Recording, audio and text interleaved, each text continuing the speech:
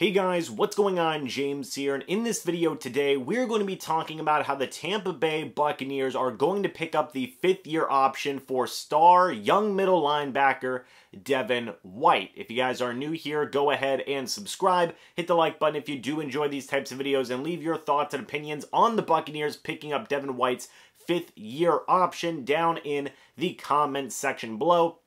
As always, I would love to hear your guys' thoughts and opinions on this situation. Now, let me go ahead and say this. First things first, the number that will be paid to Devin White in that fifth-year option is going to be a little over $11.3 million, which I believe makes Devin White a top 15 paid linebacker in the league for that year. Now, obviously, things could change. Guys could get big contract extensions, and Devin White could get put a little bit lower on that list, or he could get put a little bit higher again, depending on what happens with other top-paid middle linebackers around the league.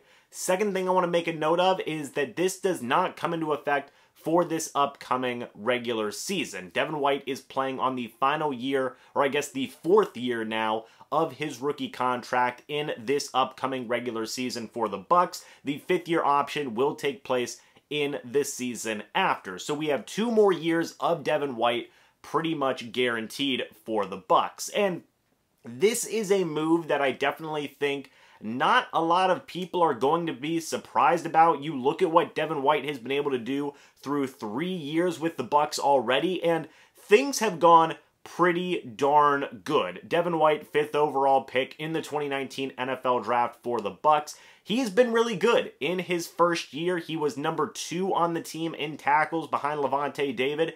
In 2020 and 2021, he led the team in tackles. And he's overall been a very, very effective player, both as a run stopper and, heck, even as a pass rusher a little bit as well. He is, you know, very much a fantastic, borderline perfect scheme fit for Todd Bowles' defense. He fits like a freaking glove, and he has been very consistent and very good. He also had a Pro Bowl with the Bucs in his rookie season, I believe, as an alternate, but you know what? We still count that as a Pro Bowl, and hey, he was part of that Super Bowl team as well. So Devin White, point being, is off to a fantastic start to his career.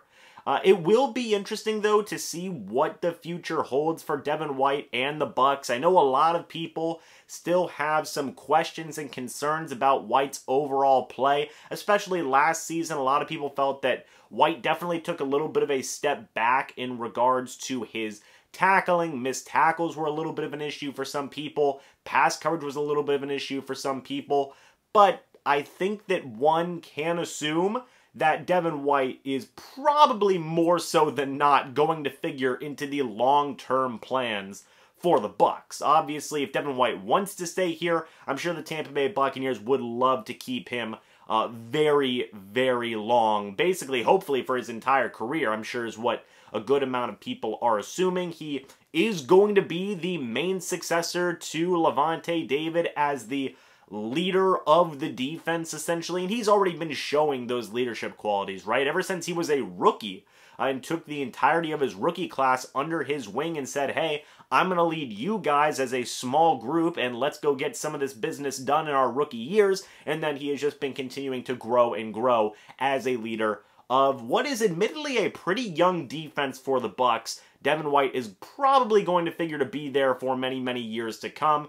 And yeah, picking up this fifth-year option is just the first step in that process. I think Devin White will be ending up getting more than, probably a lot more than $11 million in whatever contract he signs with the Tampa Bay Buccaneers down the line as a long-term deal. But right now, as it stands, the Buccaneers are going to have next season of Devin White, and then they are going to have the following season with Devin White now that they have picked up that fifth-year option. So all around, this is good news in my opinion. Let's continue to watch Devin White grow and develop, get better in some of those areas that some people feel he may need to improve in, and just enjoy the greatness of a young player who is already off to a fantastic start to his career. I'm very, very pumped about this news. By the way, this was Scott Reynolds of PewterReport.com breaking this news. So shout out to you, Scott Reynolds. Fantastic job getting the news on this. But again, What do you guys think? Let me know your thoughts and opinions about the Buccaneers picking up the 5th-year option for Devin White down in the comments section below. Do you like it? Do you not like it? What do you think about some of the things that Devin White has been really good at? And what do you think about some of the things that Devin White may need to improve on? Give me your thoughts on all of it down in the comments section below. Thank you guys so much for watching this video. Hope y'all enjoyed, and I will see you all in the next video or the next live stream. But until then, and as always, guys, goodbye for now, and go Bucs.